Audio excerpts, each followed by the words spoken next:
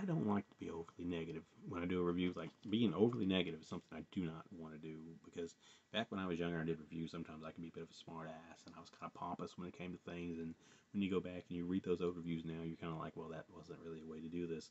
So I try not to be too negative. But I'm going to be a little negative today, because we are reviewing The Dark and the Wicked. Now, this is, apparently Shudder had something to do with it. It's got a Shudder tag on it here. It's from RLJE Films. It's on Blu-ray. Play disgusting, and all those people seem to like it if you read the back of the box here. But me personally, not so much. And the thing is, it was just so slow. That's one problem I had. There's a lot of times that they're trying their best to be really creepy, but it doesn't really work.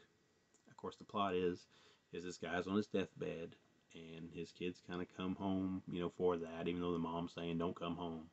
And the daughter, I think she was the one that's been like gone the longest, so she comes and she's kind of like the star, her and her brother.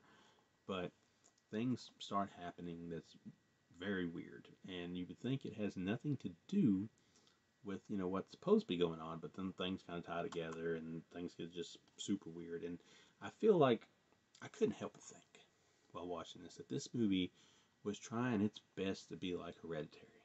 Like, not every movie can be like Hereditary and Midsummer and all those movies, but that doesn't stop a lot of these indie films from trying to be, which this is the same director as The Strangers, by the way. This is Bryan Bertino, I believe is how you pronounce it. So when I read that, I had high hopes, but when I seen what we were dealing with, not so much. And I'm not going to say there isn't some very bad, like, not bad in a bad way, but like there's some good gore moments here, and there's some things that happen that are kind of startling. But then there's things that happen that just drag on. It's like not every movie has to be like, an hour and 40 minutes. Not every movie has to be. But these days, so many movies are.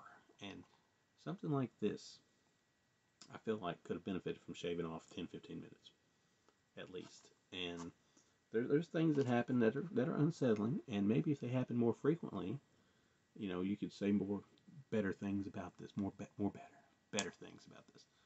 But the way it is, it's a sluggish pace, and things kind of get a little predictable near the end, and you kind of see where this is going before it gets there. And it just slugs its way to the finish line. Like, the last 10 minutes of this thing just drags. And when you reach what happens, you're like, well, figured that was going to happen. So it's nothing new. It's trying to be elevated, but it's just boring. So giving it a 2 out of 5, and I would not recommend this one. I hate to be that way, but would not recommend it. It has a Fantasia Q&A with Marin, Ireland, and Michael Abbott Jr. I'm assuming that's the leads. It's Shudder had something to do with it. Got a nice little slipcase. No Shudder code for a free 30-day trial with this one. For some reason, my mailman must have seen it and not liked it before he sent it to me, because he kind of did a job of banging this thing up. But as you can see with my creases and bends here, but The Dark and the Wicked, it's a nice try to be elevated, but it's just low level, slacking, and dull. 2 out of 5, I'd say don't bother.